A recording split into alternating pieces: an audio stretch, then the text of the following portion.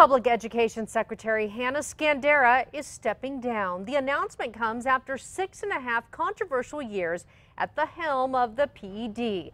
News 13's Madeline Schmidt spoke with the secretary and asked her why she's leaving. Yeah, well, Jessica, despite the nonstop criticism over teacher evaluations, PARCC tests, and her qualifications for the job, Secretary Skandera says that's not the reason she's leaving the role. It's a great moment to say we've got incredible leadership across our state in this department, and I have a confidence and just a humble place of excitement for our state and where we're headed. Now, Secretary Skandera believes she has left the state's K-12 system in better shape than she found it.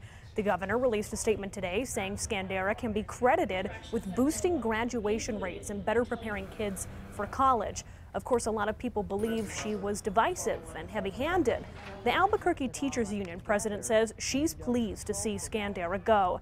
Now, the National Education Association of New Mexico says Skandera's emphasis on paperwork and standardized tests showed she didn't care about educators and kids.